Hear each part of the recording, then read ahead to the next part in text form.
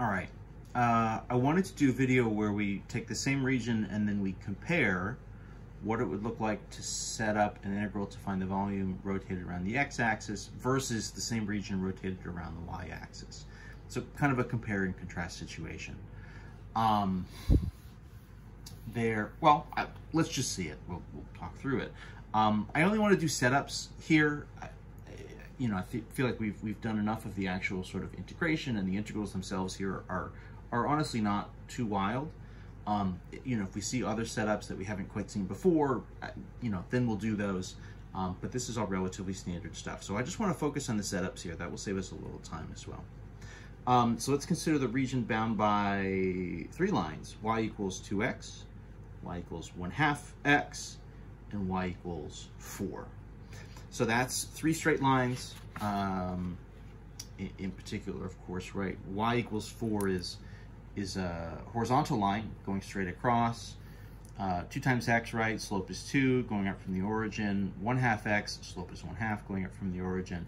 And so you kind of get this triangle region initially, right? Where sort of 2x is kind of this like left boundary, 1/2 x is kind of this like lower / like right boundary, and y equals 4 is kind of the upper boundary. Depending on kind of how we slice this and sort of how we do the rotations, we'll have a couple different things here. And so what I want to look at then is just the setups to find the volumes when we're rotated around the x-axis versus when we're rotated around the y-axis. And there are some interesting challenges here and kind of pitfalls for both of these. In general, you might think, just because it's what we did first, rotating around the x-axis is sort of always going to be easier. That's not necessarily always true. It depends on the information you're given. It depends on the region. It really depends on a lot of things. The most unsatisfying math answer ever is, hey, isn't this usually the case? And then your math professor will probably say, it depends. And it's like, great. So kind of yes, kind of no. Like that tells me nothing. But it depends. It does. It does. It depends on the circumstances. In any event, let's start to approach this. Let's start to attack this. So rotated around the x-axis, right? So that's our kind of rotisserie style rotation. So that should be, right, integral a to b pi r squared dx. That's kind of what we're expecting. Now, the thing that's a little bit tricky here is if I take this region, obviously this has separation from the axis. So, if I start to kind of draw this and I think of what my sort of radiuses are going to be, this is going to be a washer situation. Meaning you're going to have both an outer and an inner radius. So for A, it's going to be washer. So we're going to need sort of big R versus little r. And what's tricky here, you might say, well, oh, okay, well, like y equals 4 is the upper and y equals 1/2 x is the lower. Yes, that's true from the value x equals 2 out to x equals 8. That's true. This thing kind of gets chopped in half a little bit, right? There sort of is this region where it's 4 over 1/2 x, but the region from 0 to 2 has a different setup where 2x is the upper and 1/2 x is the lower.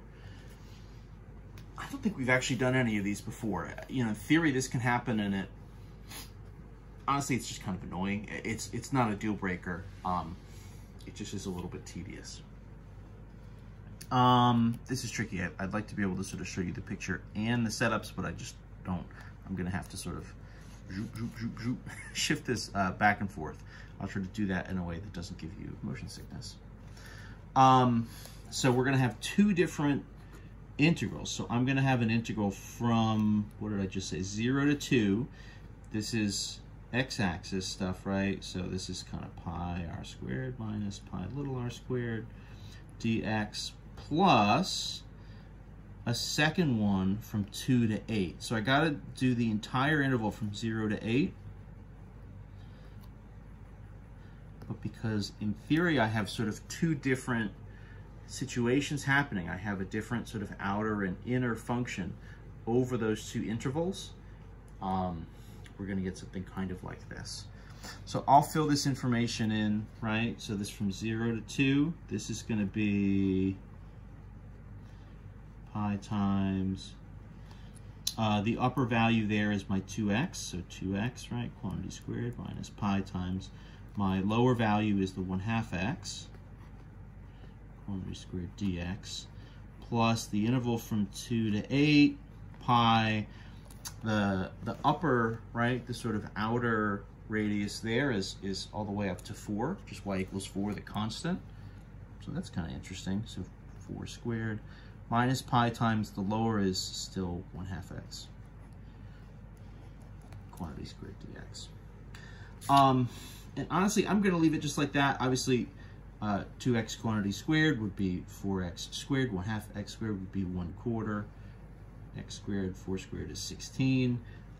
Just to sort of leave a little bit of space. And honestly, I just want you guys to be able to see very clearly where all of those different pieces are coming from. I'm going to kind of leave that example there. Now, if I take the same region and I rotate it instead around the y-axis, right? So if I do the rotation, this right kind of vertical rotation. So you're going this way. That's going to be a to b pi r squared, but that's going to be a dy value. So this is going to be, right, y equals a to y equals b, the interval along the y-axis rather than the x-axis. Oops, cover it up. And the nice thing about that setup for this particular example is, if I'm looking at it from that perspective, right, my sort of inner and outer radiuses are consistent the whole time. The interval now is from y value z to y value 4. The inner is going to be this y equals 2x. The outer is this y equals 1/2 x. Now you might say, if this is dy, shouldn't this stuff be x equals? And I would say, absolutely, it should. That is one thing we need to do. So we got to rewrite. So y equals 2x. So that's going to become x equals y divided by 2, right? AKA 1/2 y. And then the other one, right? Y equals 1/2 x. That's going to become x equals 2y.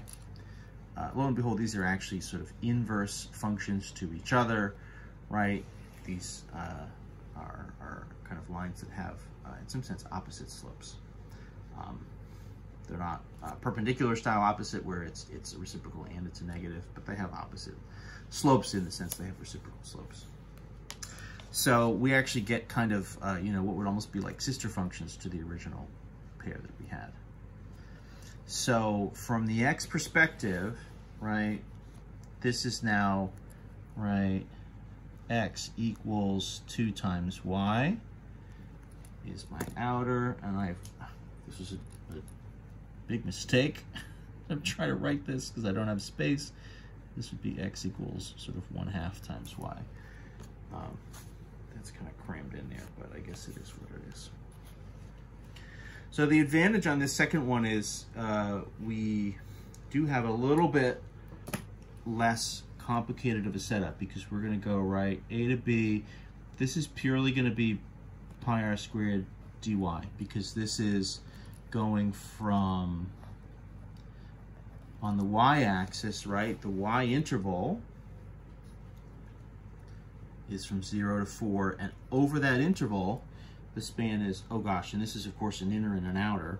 Whoops. I have a lot of space here to be making screw ups. Right, this should be the outer, right, pi r squared minus the inner pi r squared.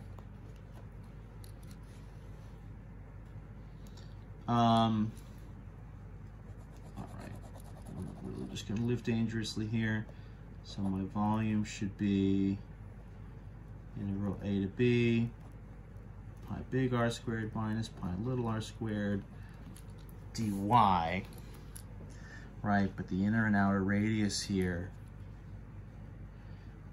are not going to be so bad. So we said the interval, the y interval is from 0 to 4. This is pi. My outer function was which one? Is this one, right? Which is x equals 2y. So from the x equals perspective, so then this will be subbed in. So that's 2y quantity squared minus, then the inner, right, which was, right, y equals 2x becomes x equals 1/2 y. So that's my inner radius, quantity squared. And that's with respect to y. So the setup there, shorter than the x rotation, if only because we just don't have to break it up into those sort of two different integrals. All that stuff you'd be able to do power rule style. There's no kind of wild calculations happening there. That stuff is kind of right down the middle. So that's two different setups for two different perspectives. In general, if you have a region and you're sort of rotating it around the x-axis and you're sort of getting a discs, this sort of discs or washers style mental picture, you want to set it up with y equals functions, you want to set it up with the dx, you want to set it up with an interval x equals a to x equals b. If you have a region and you're rotating it around the y-axis, right, this sort of a vertical rotation, and you have something like that, you're setting it up as a discs and washers, that's kind of your mental picture. Then you're going to want x equals style functions. You're going to want an interval from y equals a to y equals b, and you're going to want, right, to do your integration with respect to y, you're going to need a dy on the end. The x's and the y's, right, should always kind of be in sync. You're not going to want to have, you know, an x minus 2 quantity squared with a dy on it, right? It's inconsistent and it's going to screw everything up. I know it can seem like the dx's and the dy's are kind of just filler, but they really do have an impact. They're important. They're sort of part of the detail work here that, you know, a problem like this really makes a big difference and can actually sort of help you to understand and sort of help you see what to expect when you're doing these different setups. Anyway, I think we're going to be able to get away with one last volumes video here.